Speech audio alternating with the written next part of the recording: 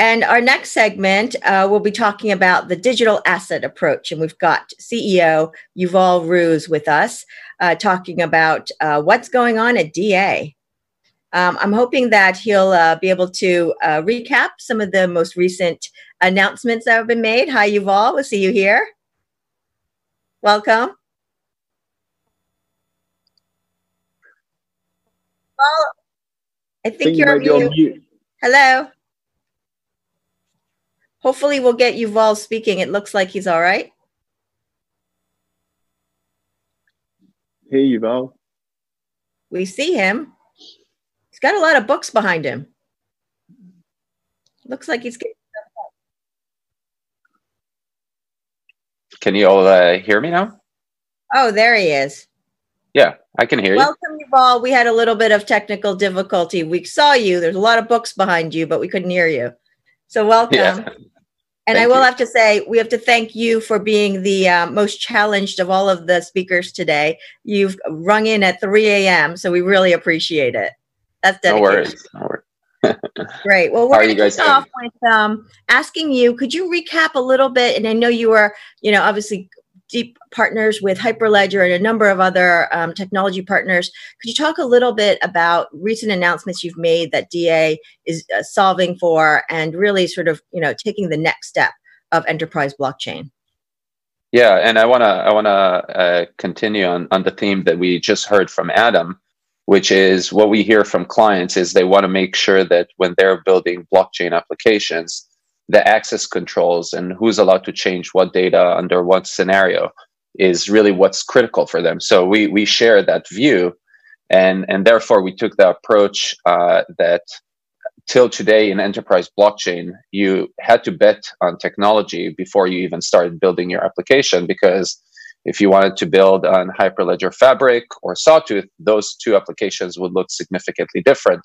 And as you're seeing more and more companies entering the space, we're seeing business decision makers being nervous. Are they going to make the wrong technology decision? And that's why we took a very different approach by creating DAML, which is a smart contract language that allows you to develop blockchain applications without having to decide which blockchain you want to deploy these applications on. So you could, the example that Adam gave, using Sawtooth today, but what happens if in a year from now, there's a new blockchain that does a much better job than Sawtooth? Does it mean that you have to redo your entire business? That doesn't really make sense.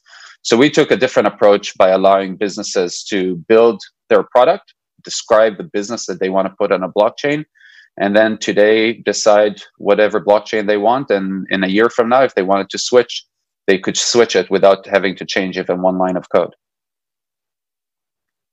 That's great. And I think there's something, you and I had a conversation a little while ago about some of the challenges that big enterprises have, which is they have legacy systems. So if they've got something that needs to be part of a business process, they can't just rip it out. And what does, DAML do? It allows you to keep that database and actually, then add other composite parts that have the blockchain. Can you talk a little bit about that? Yeah, absolutely. So first of all, that is business continuity and integration, generally speaking, is where we see a lot of these projects hit walls. And one of the things that we're extremely focused is how, first of all the tools to allow to integrate into existing systems. Another component is that a lot of people are not ready to migrate into blockchain, but they want to make sure that when they innovate and they upgrade their systems, they are future-proofing themselves.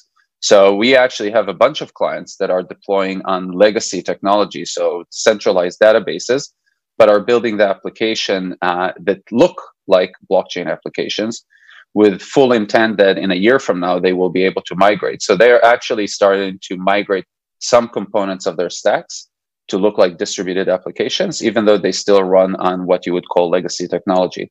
So it's multiple areas where it's important when you are coming into an enterprise ecosystem. One is, first of all, having the ability to connect to enterprise buses, be able to communicate in financial services with all the different types of messaging to be able to ingest them. And then also be able to run on existing technology and not mandate that an enterprise move all of their infrastructure to this new technology, because then in many cases you will have to wait for many years for them to upgrade. They're just getting their hands around moving to cloud. These things do take time. Yeah. Hi, Yuval. How's it going? Lovely to see you. And I'm really impressed by your books. What an amazing library. Thank you. I just wanted to ask. I wanted to ask about the really big infrastructure project that you're doing with the ASX, the Australian Stock Exchange. For people that don't know, it's an amazingly ambitious project. And I just wonder. I mean, I think some of these things have been pushed back a little bit. I just wanted to get an update on that. Has that been pushed back a wee bit because of maybe the COVID thing? I mean, I think DTCC pushed back their thing because of Brexit. So, they've probably gone back in time, I would imagine. But anyway, yeah, what's the update on that, the status on that? Yeah, so I think the ASX came out with an announcement recently that they need to talk to the market due to many reasons. That some participants have asked them to re-engage on what is the production date. I think that the thing that is most notable in the announcement that didn't get enough coverage is that actually the move into production testing, which is really showing when the platform is ready and the application is ready, is still targeting July. So I think that these things, especially when you're talking about a project like the ASX, which is talking about moving an entire country infrastructure, requires coordination with many, many participants. At least when I think about it from a digital asset perspective and from the technology perspective, the technology is going to be ready and it's going to be able to serve the Australian market whenever the Australian market will decide that it's ready to start moving into this technology. And those are two different components. But just to re-emphasize, the Australian market have already had 6 drops of the software that they have been testing. So I think that especially in enterprise blockchain, people looking for the headlines rather than look at the actual work that is being done and tested. But it is a CoinDesk event, so we need to talk about headlines too. I'm guilty of that, right? Is that what you're saying?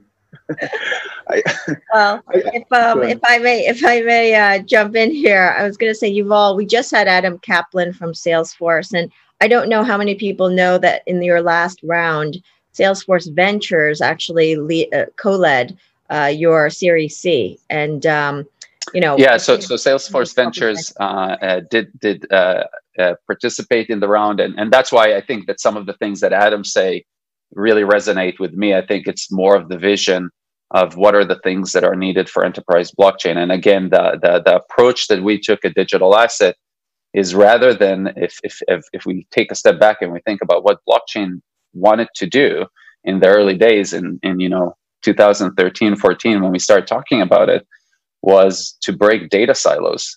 But if you start thinking about what enterprise blockchain did, is it bifurcated. It just created slightly bigger silos. Nobody's solving for interoperability. Everybody, you have to use your own language to develop on a specific blockchain. And I think our vision was to bring and really create this one data that could be shared across blockchains, across databases. So the strategy of making DAMO work on other ledgers really resonated with big tech companies. So Salesforce participating, Samsung also participated. We'll have an announcement of additional investors that came in. But really this approach of working together with big tech companies and integrate the language into their product resonated. And then just recently we made some announcement on additional blockchains in China, which, as we all know, has had a pretty strong push towards blockchain that are integrating into DAMO. Wow. Thank you, Yuval. I think there's a lot going on at DA, and we look forward to the upcoming announcements and your continued success. Thank you so much, Sandra. Yeah, thank you. Thank you, Ian. Thank you, Yuval. Thanks, Yuval.